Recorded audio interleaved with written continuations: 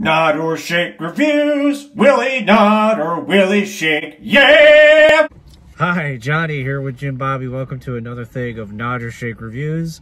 Nod if it's good, shake if it's not so good. Either way, you should check it out because you might find your new favorite movie. We got a lot of reviews this week, so check them out. We did The Bad Guys, and Jim Bobby missed out on The Northman. Big time. I love how it's I missed out. You missed out. I love how that happens. You missed out. You got the bad movie. And maybe movies, depending on what the review is. Let's find out. The unbearable weight of massive talent. Man, you had to think about that one. I'm going to give it one hesitant, very reluctant nod. Only because... What the fuck did I just watch, bro? Shh, the doors are open. We're in a parking lot because it's a million degrees. I have no idea what I just watched. Let's be honest. There was a million ways you could have done this movie a hell of a lot better. And I don't know, bro.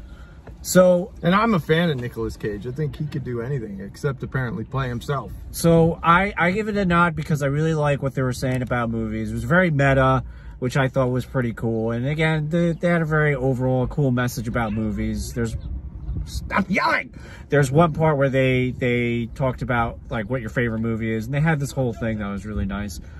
Also, Pedro Pascal stole the shit out of this movie. Yeah, he did. Was amazing. He was, honestly... I'd rather have watched... The sad part of it is... him. Yeah. Than Nick Cage. The sad part of it is there wasn't enough of him. Yes. So the reason why I give it a reluctant is because I think the internet killed the Nick Cage thing. I'm a fan of Nick Cage, but like, you know, all the memes and the videos, this movie did a lot of like everything that you see on the internet. I was like, is that true?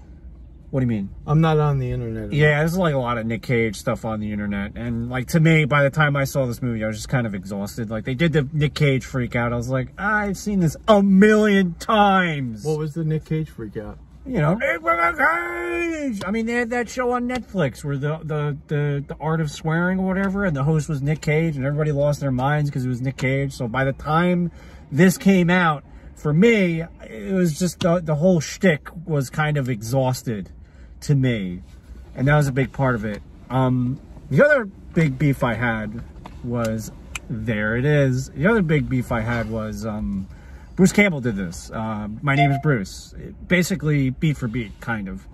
It was just more of a horror setting, which I kind of feel bad, because now that's going to be, when that gets noticed, people are like, that ripped this off. So...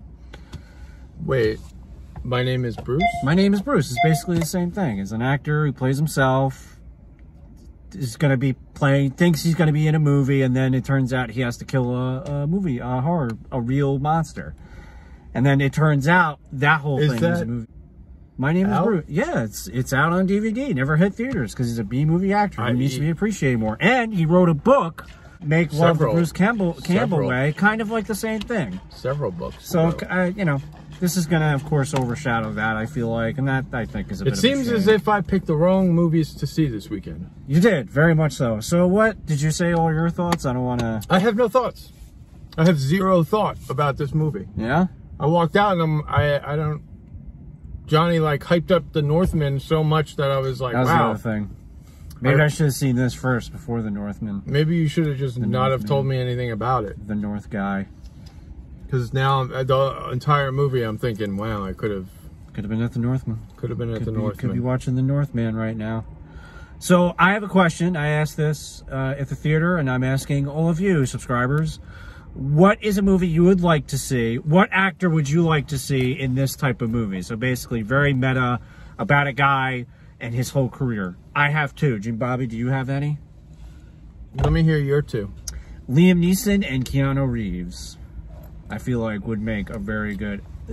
Especially... I feel like Keanu Reeves has already done that. I know. That's why I say, especially Liam Neeson, because he's such a dramatic actor, and now that he's doing all these basically Taken 500, you can really make a joke out of that. And the fact just to see a serious actor really kind of chill out and let himself go, I think could really be a funny thing to see. So Liam Neeson, if you're listening, I got you. He's not listening. He ain't listening. No. We're actually seeing a movie of his next week. What say you, Jimbabe? Clint Eastwood.